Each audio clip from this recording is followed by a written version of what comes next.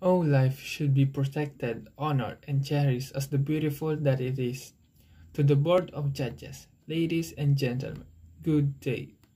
My question is, are you in favor of legalizing abortion in the Philippines and making contraceptive widely available for teens? I am not in favor of legalizing abortion in the Philippines and making contraceptives widely available for teens because of the following reasons. First, it is a sin to God.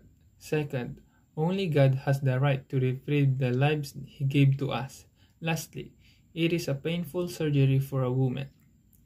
First, abortion can be considered as killing and it is a violation to God. God created a new life and it should be cared and loved no matter how hard it is. All life should be protected, honored, and cherished as the beautiful that it is. Second, only God has the right to retrieve the lives He gave to us. Any one of us do not have the right to kill anybody, especially those newborn or will be born babies. Pregnancy is a major decision and priority, we must consider it carefully before taking the risk. Lastly, it is a painful surgery for a woman.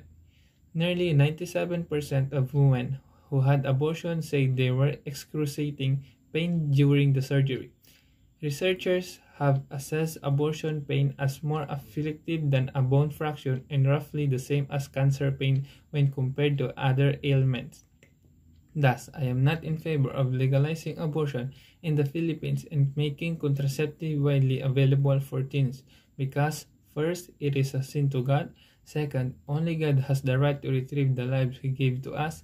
Lastly, it is a painful surgery for a woman. Ladies and gentlemen, I have spoken.